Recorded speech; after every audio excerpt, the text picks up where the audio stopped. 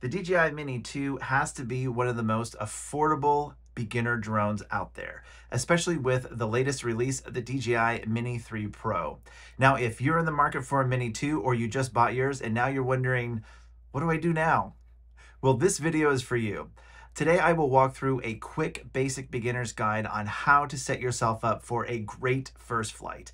Let's get started. It was just a year ago, last summer, when I started flying drones for the first time with my 6-year-old, well, now 6-year-old son, James. And the kit we had was the DJI Mini 2 Fly More combo. So what you see here is more than what you would get in a basic Mini 2 package. In the Mini 2 Fly More combo, you get the RC-N1 controller, the drone, 3 batteries with a charging hub, which is brilliant, an 18-watt charger, USB-C cable, 3 sets of replacement blades with their screws, a screwdriver, 2 joystick replacements, and a carrying bag. Now, if you get the basic kit, you're down to 1 battery, 1 set of replacement blades, and no bag.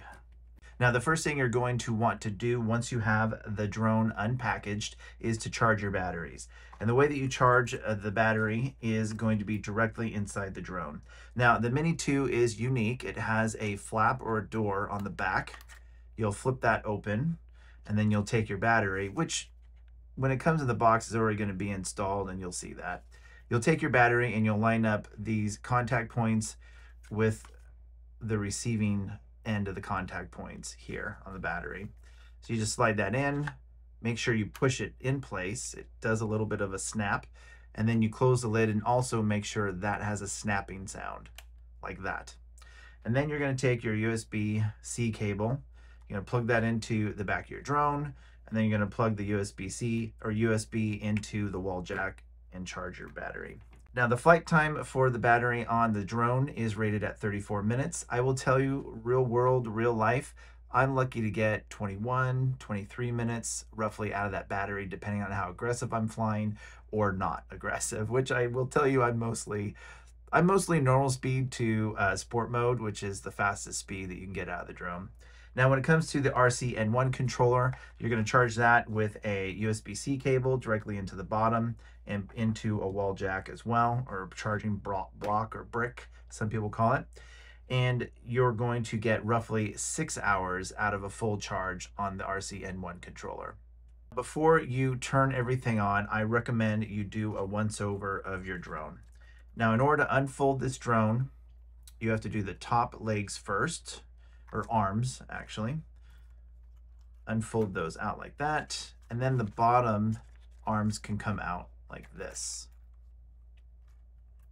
Now, when I say a once over, you're just looking for loose parts, anything that seems like it's totally out of place. And obviously, if you've never flown drones before, a video like this is going to be very helpful. So the first thing I like to do is go around to each of the screws and make sure that they're just snug. And then you're going to take the gimbal cover off. And when it comes to the camera, you just want to make sure that there's nothing holding the camera from moving freely. It should be able to move like this, and the camera itself should be able to rotate up and down. It's going to have its pitch or tilt. So look around the drone, make sure there's nothing cracked. Check your blades. That's a good recommendation. If there's any hairline fractures or there's any peeling of the blade at all, you definitely want to address that, especially if it's brand new with DJI. You can see here I've got a chip out of this blade. I haven't flown the drone in a while, but I should technically replace that blade.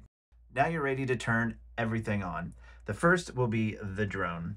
Now, whenever firing up the drone, you always want to make sure the gimbal cover is removed, because when you turn that drone on, the gimbal is going to want to go through its initial setup. You're going to put your thumb in here, your fingers on the front, and you're just simply going to pull up and forward, and that cover comes right off. Now, in order to fire up the drone, you're going to press once and then press and hold a second time. There it is. You'll hear the sound effect. The drone is now booting up. Go ahead and set it down, let it get its orientation. The second thing you're going to turn on is your RC N1 controller. Now, if you already have your tablet or your phone plugged in and unlocked, when you turn this on, it's going to automatically launch your DJI Fly app, once you've got everything set up, of course. So again, you're going to press once and then press a second time and hold. It'll fire up the remote. And I already felt the vibration, which means the app is fired up. Now, it totally skips and goes straight to let's go and fly. So let's go back to the main screen. The main screen shows the Mini 2 is connected to this remote and the Fly app, and that it's ready to go fly because it says go fly at the bottom right. Now what you're going to do is register your drone. Now, in order to register everything, you have to create a account with DJI with just a simple email address, and then register your drone. Now, it will marry both the drone and the remote together. And the next thing would be to update your firmware. If you receive an alert to update firmware, it is important that you do this right away. For safety, you always want to keep your firmware up to date. Now let's check for any error messages and their codes. In order to do that, you go to the main flight screen, which will be you'll want to tap on Go Fly. So on the bottom right, you tap on Go Fly, and now you're in your main flight screen. Now there is a section here before taking off called the Preflight Check, and that is located at the top here. On the left, it says it has an arrow that takes you back to the main screen, and then there's what is, you can see, says C mode. That is cinematic or cine mode. That's the speed that you're set at currently for the drone. And then there's this message here that says account no longer. Now this could be any variant of messages. It doesn't matter, just tap on that. And when you tap on that, you will get your error codes and their messages in your pre-flight check section. Now, if you're getting any error messages having to do with cannot connect to GPS, that means location is bad. If you're getting anything that says about the mechanics of the drone, that it cannot take off due to gimbal obstruction or gimbal malfunction or various other things, then you want to address those one at a time before you actually do your first flight. Now, just before you take that first flight, you'll want to do the hover test, or what I like to call the hover test. You're simply going to take your drone outside to a fairly hard and fairly flat surface. It doesn't have to be perfect, but it definitely needs to be in an open area with no obstructions right up next to it and definitely over the top. 9 times out of 10, if I get into a bind, it's because I didn't look up and I didn't see that electrical wire or that tree branch. So this is just an initial test that will tell you if the drone is in good condition or not. So we're all set outside for the hover test with the Mini 2. First things first, we're going to take the gimbal cover off. Just like I always recommend, before you turn on the drone, you have to take that gimbal cover off, or else it won't be able to do its full orientation and adjustments that it needs to go through.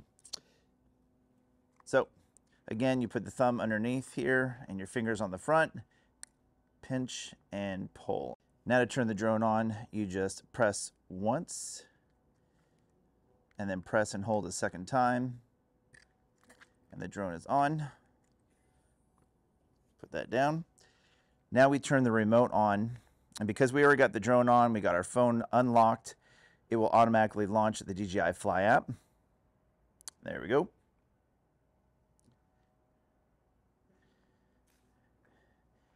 And now we can take a look at our pre-flight checklist. We haven't taken off yet. Again, that's at the top of the screen.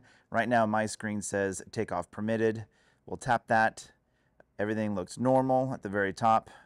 Go ahead and exit out of that. Now we're going to launch the drone or take off. And the way that you do that is on the left-hand side, you've got the circle with the arrow up. You tap that once, and then where it says takeoff, tap with your finger and hold, and the green circle will complete. Let off, and the drone will take off.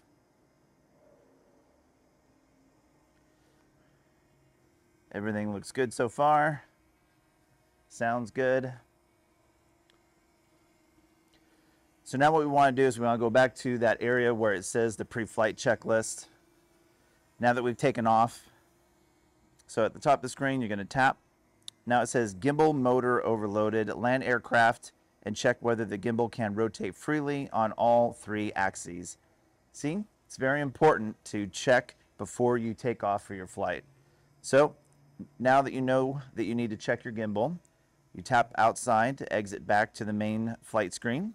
And in order to land the drone, you're going to go back to the left-hand side of the screen here. Now there's a circle with the arrow pointing down.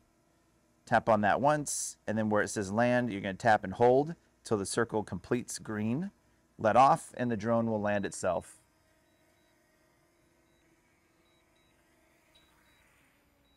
And there we go. Now, you may be thinking, it's time to take my first flight. Well, hold on to that thought for 1 second.